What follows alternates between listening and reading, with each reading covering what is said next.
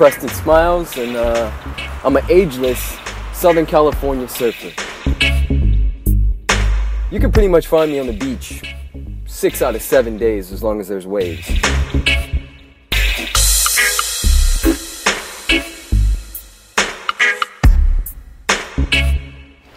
Man, surfing is one of the most beautiful things you can ever do. You know, that water is a mystery. And water has so many connotations, from, you know, cleansing to, you know, a single drop of water can erode an entire mountain. And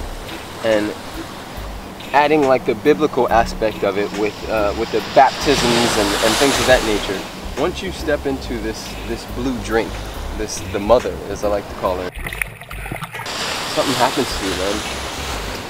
I get in these rhythms where I'm like city boy and I'm running around and I'm driving and, you know, I'm on the go, and as soon as I hit here, something happens to my physiology.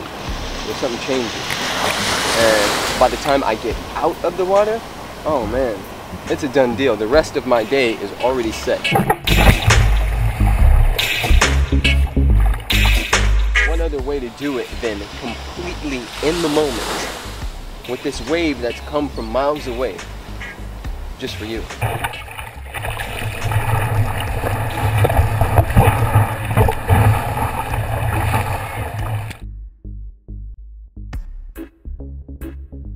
It's not a complicated sport.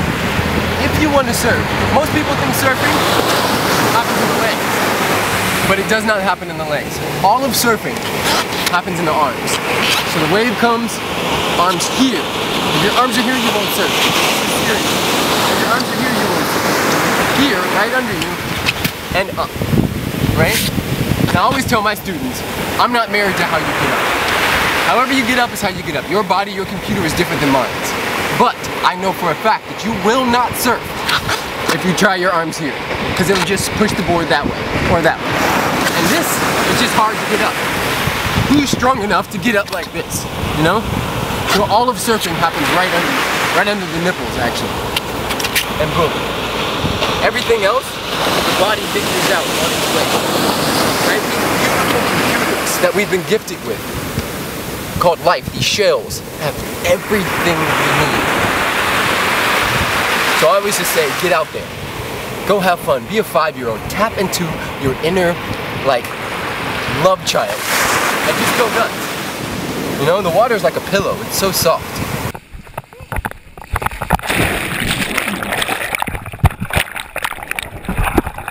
The black surf culture, which is interesting because it does exist. That's the funniest part, is that people don't think black people surf, but there's a bunch of us. There's a bunch of us.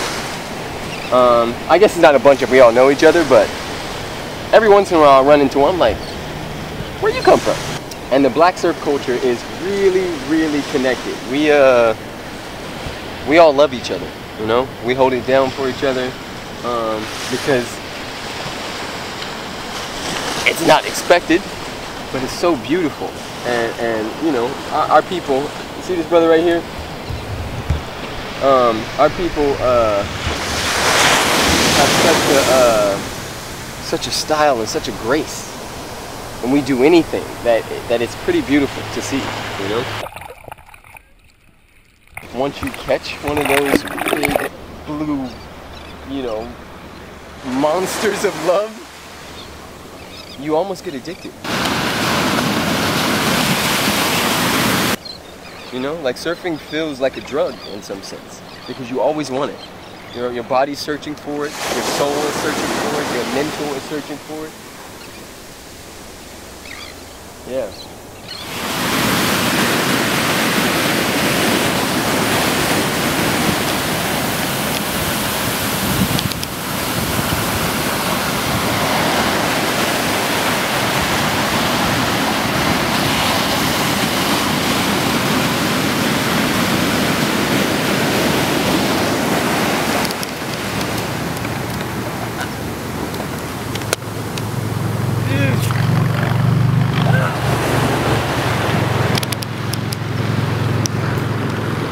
not tell me that doesn't look like fun.